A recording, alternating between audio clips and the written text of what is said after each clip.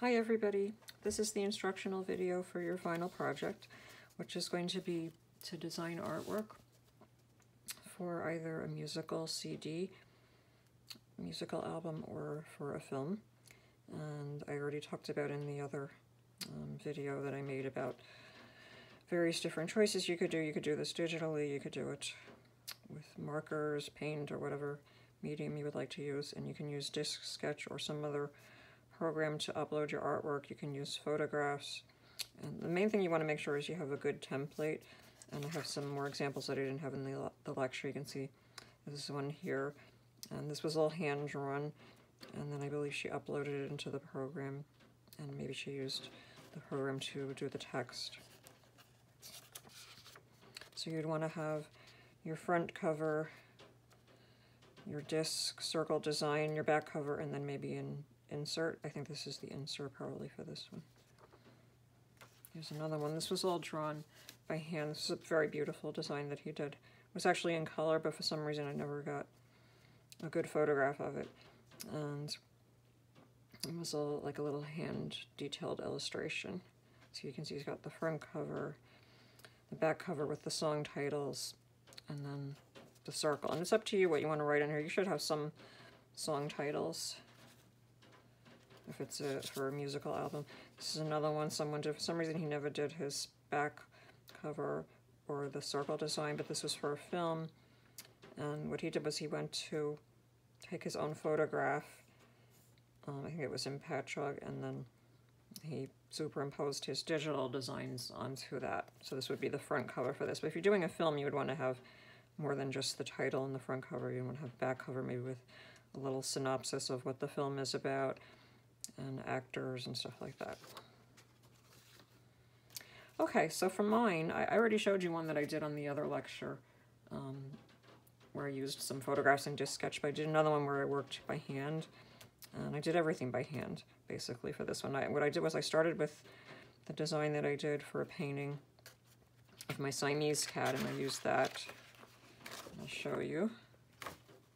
First I sketched everything out onto my graph paper. I did my front cover, back cover, and the circle design. And I used tracings of the original drawing and various other things, and some things that I just drew in there. And I also used the mice and the cheese that I had used in another design. That had a cat face in it for one of the balance collages. And then I traced all of that onto my tracing paper. It's very easy to do if you use the graph paper, because then you can map out whatever sizes. I did have to make the front cover slightly bigger for what I ended up doing with that. Then I just trace it off of there. And do the trace transfer, trace over the back. Now for the text, I didn't want to try doing the text by hand because I didn't have time to get it looking really regular, which you can do by hand, but it's a lot of work. It's kind of like an art form in and of itself. So what I did was I went into notes on my iPad or my phone, and then I printed out in different fonts, you know, the title and the song. There's only one song on this, which is called The Mischief Mix. And then what I did was I traced it. You can see over here. I traced the one that was the right size that I wanted to use. And then I transferred it onto here. Now when I ended up doing the text, this is the final version, which was done with markers and metallic pens. I couldn't get a really good photograph of it, but I hope you can see it better here.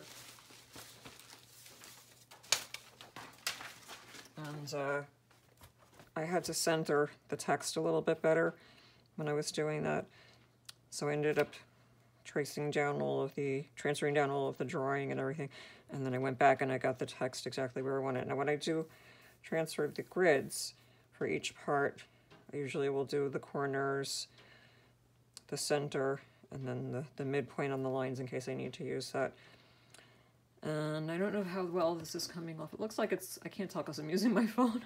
And it's kind of a weird angle, but I'll try to tilt it a little bit like I did with that other one that I used the metallic markers. So I just used a combination of that. You can see I used mostly a symmetrical design for the front cover, and then a semi-asymmetrical design for the back cover, which has the song title. It was just one song called The Mischief Mix, and a slightly more asymmetrical design that I used for the circle. I tend to gravitate towards things that are a little bit symmetrical, but not really completely. So you can think about that, and you're going to be thinking about all of the other things that you learned about in the class for all of your designs, and this is going to be the summation of everything that you learned. So you want this to be among your best work.